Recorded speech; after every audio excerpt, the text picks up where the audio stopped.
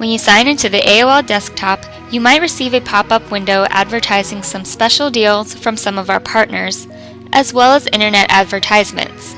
You can easily disable these pop-ups through the AOL Desktop software with a few quick steps. After you've logged into the AOL Desktop software, go to AOL Keyword Pop-up Controls.